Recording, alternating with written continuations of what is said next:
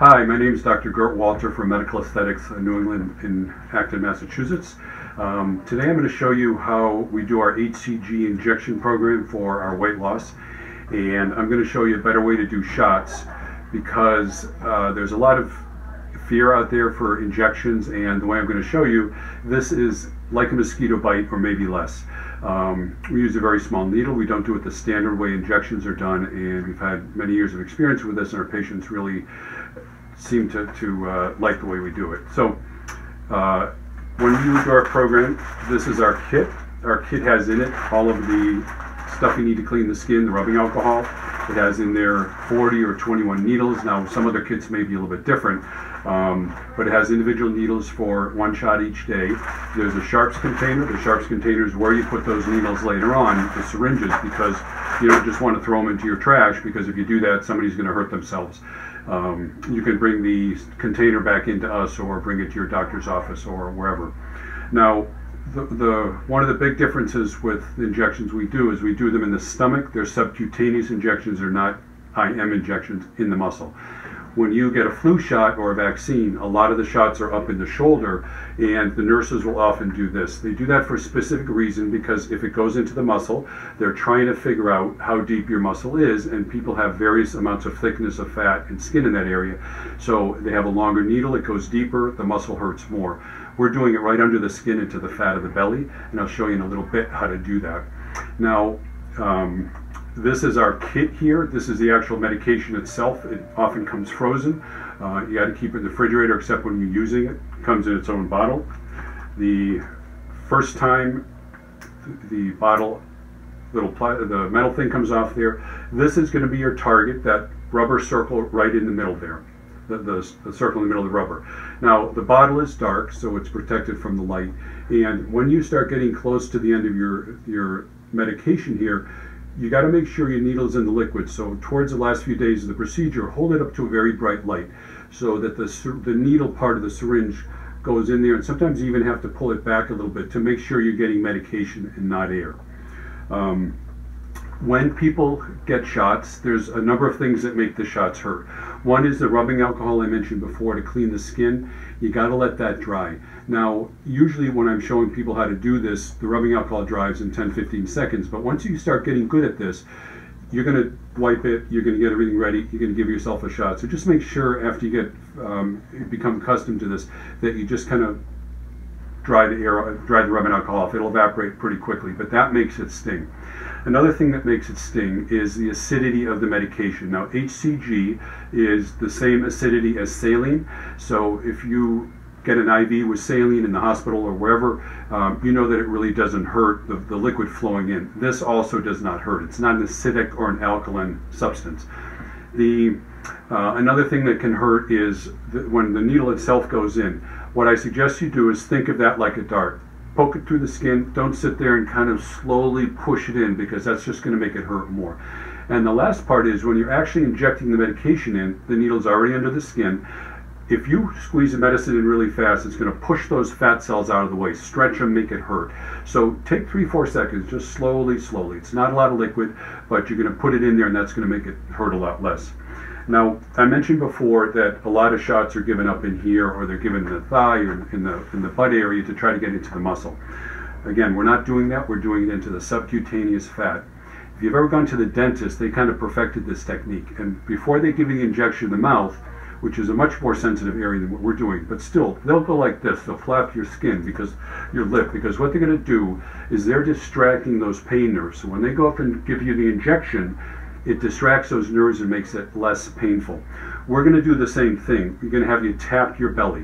When you're ready to do the injection, I'll show you in a few minutes on myself here, but you're going to just be tapping your belly, and then when you're ready to do it, you go 1, 2, 3. You go in like a dart, and then you're going to do it for 3 or 4 more seconds, slowly inject, and then it's you won't even feel that part at all.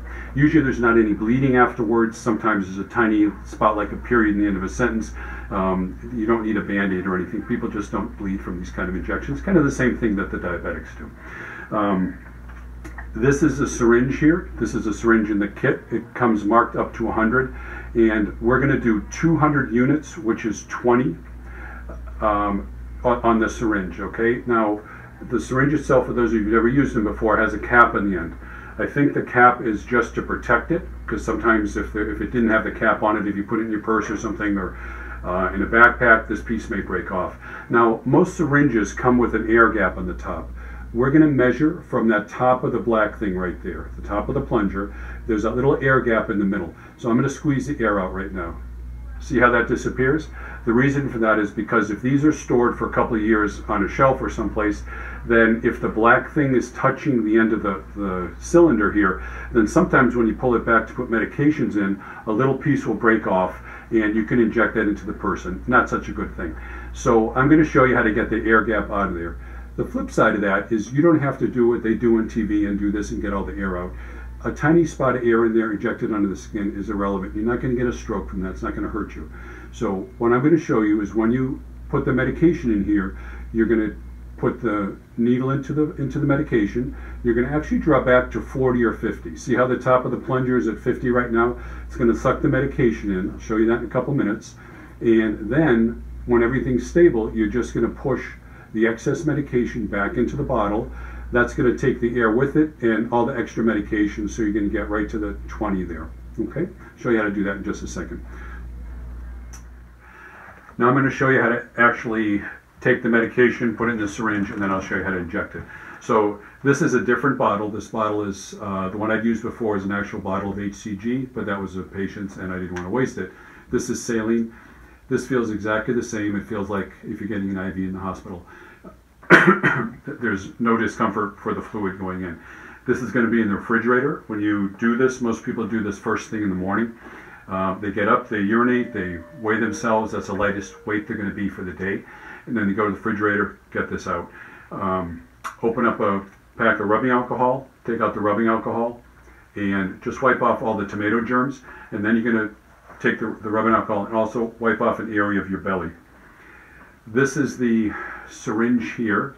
Now I'm going to pull the cap off. The cap just gets thrown away. You see that's a very thin needle. It's very short. It's an insulin needle.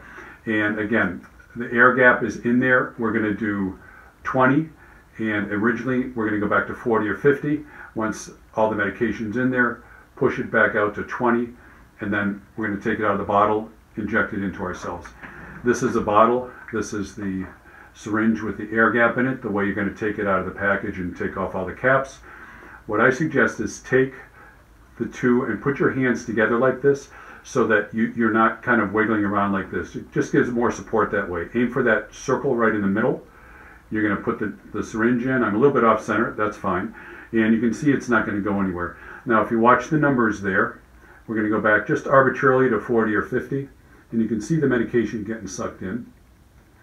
Once all the vacuum's gone, you still have that air gap on the top, and we're going to push any excess medication and air back in the bottle. You see how that air disappeared? We're going to go to 20. That right there is how much is going to get injected into the body. Okay? All right, I'm going to show you how to do the injections. Again, the first thing to do is to open up some rubbing alcohol. You're going to clean off the medication, and you've already drawn it up in the syringe. Remember to wipe off your skin, keep the skin clean, and then you're going to take this, and I cleaned off this general area here. Remember the tapping. You're going to tap, and you just go on 3. I'm going to insert it. You're going to go in like a dart. 1, 2, 3. So that's in. It's in under the skin now. It doesn't hurt at all. And then I'm going to keep tapping while I inject the rest of the medication. And that's going to also go over 3 seconds. Not really fast. You're going to go really slowly. So 1, 2, 3. Medicine's in. The needle, the syringe goes into the sharps container. If there's a little spot of blood, wipe it off. Then you're good to go for the day. And the next day you just repeat the process until the diet's over. This is Dr. Gert Walter from Medical Aesthetics in New England in Acton, Massachusetts. Our phone number is 978-263-1406, and our website is www.medicalaestheticsne.com. Thank you very much for watching. Appreciate it, and have a good day.